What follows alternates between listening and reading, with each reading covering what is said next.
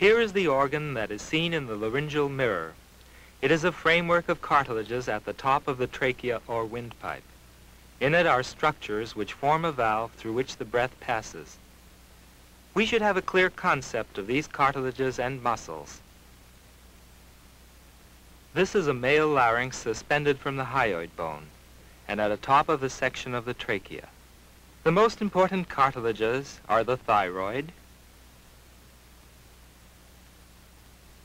the cricoid, the two arytenoids, and the epiglottis.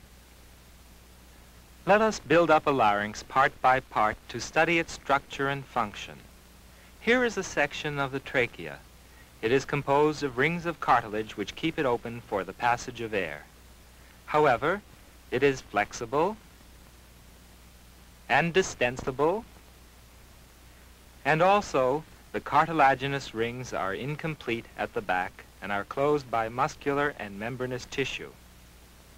We shall place this section of the trachea on this spindle. This is the cricoid cartilage.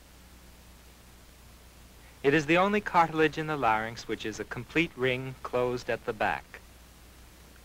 It is shaped somewhat like a signet ring, being smaller in front and having a large plate at the back. Its upper edge forms an oval.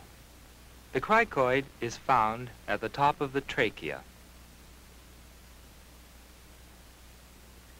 We have attached the cricoid cartilage to our spindle with 2 nails. Notice that there are 4 facets for the articulation of other cartilages. 2 are concave. 1, 2. These are for the thyroid cartilage. 2 are convex with oval outlines. 1, 2. These are for the arytenoid cartilages.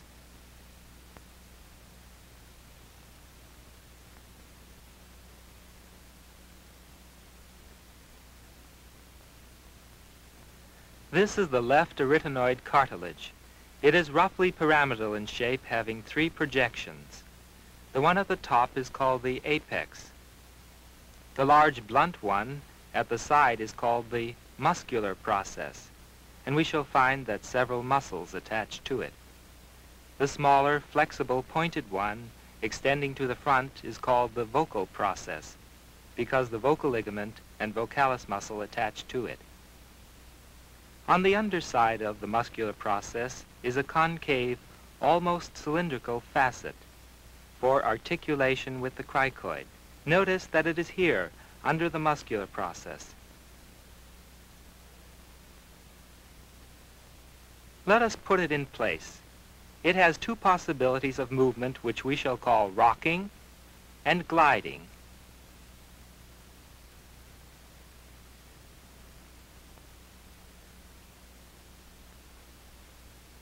It is held in place flexibly by a ligamentous capsule, which is especially strong here. The ligament anchors the arytenoid to the cricoid plate here in the middle. Here is the rocking movement. There is also a gliding movement along the slope of the oval-shaped top of the cricoid.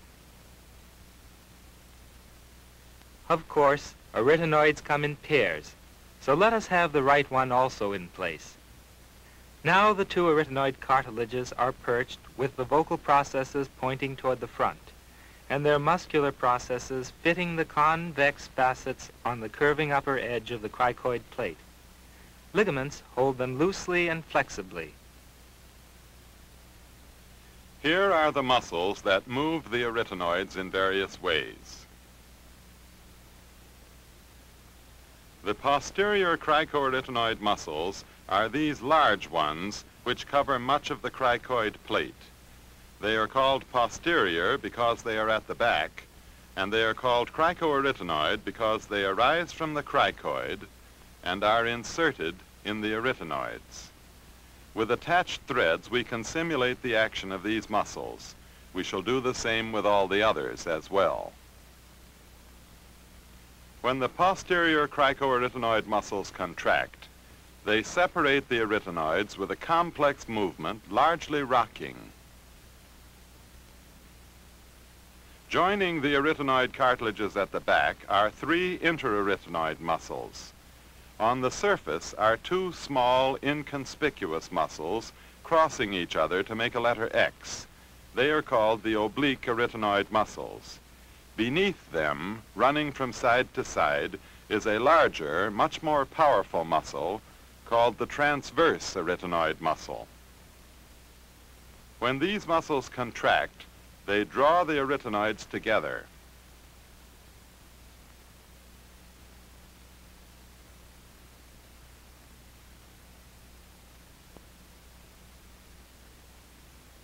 The lateral cricoarytenoid muscles can now be seen.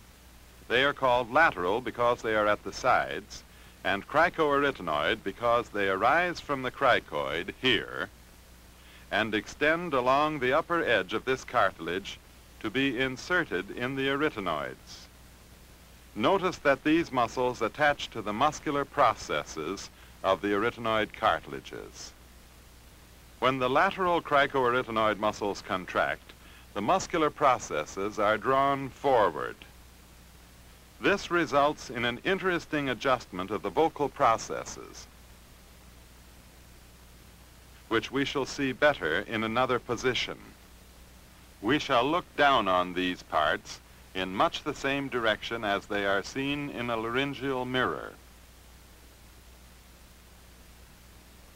We observe the movements of the arytenoids as each pair of muscles contracts and exerts its pull.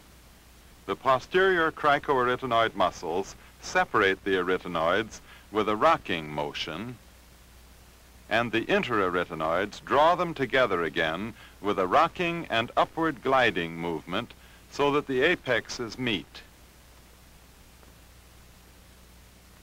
The lateral cricoarytenoid muscles do this, rocking and gliding. The gliding movement may have a rotating component around the upper or lower corners of the cricoid facet. We notice that the muscular processes are drawn forward and the vocal processes contact each other. When both the laterals and the interarytenoids contract, there is firm contact between the arytenoid cartilages like this. These movements will become more meaningful when we see the vocal folds in place. For this, we need a thyroid cartilage.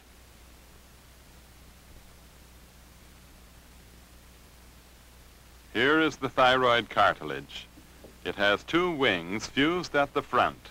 The wings are fused only at the bottom, and there is a notch above. They are open at the back, and each wing has an upper horn and a lower horn. The lower horns articulate with facets on the cricoid cartilage. Now we have seen that the arytenoids are attached to the cricoid with a rocking and gliding articulation. This is also true of the cricothyroid articulation. The thyroid can rock with the point of